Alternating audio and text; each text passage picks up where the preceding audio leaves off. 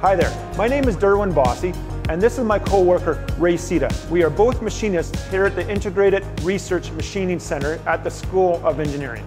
This video is the first of a series focused on safety. So let's get started. Ask for help if you have any concerns, any question whatsoever. That's why we're here.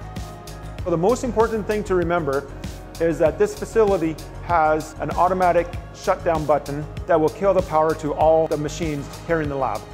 Proper safety glasses and approved footwear is required in the lab at all times. Do not operate any machinery with which you are not familiar with and trained on. Always wear safety glasses. Be sure to tie up any loose or long hair. Do not wear gloves to operate milling machines, lathes, or drill presses.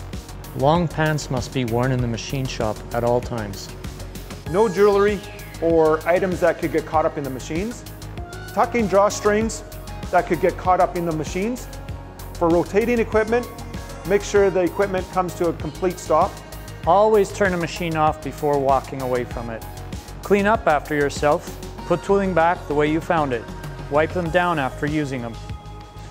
Watch for and avoid tripping and slipping hazards. In other words, wipe up spills. Take your time to complete the task properly. Pay attention to cleaning up. Loose chips are sharp and can cut easily. Support the workpieces as securely as possible. Think before you touch. There are 2 first aid kits outside the machinist's office. Cell phone service is limited here in the lab. There is a landline next to the machinist's office if required. No food or drink allowed in the lab. Fire extinguishers are located at each exit and above the welding machines.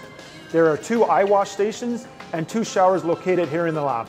When alarm sounds, stop what you're doing, turn off the machines, and exit the building.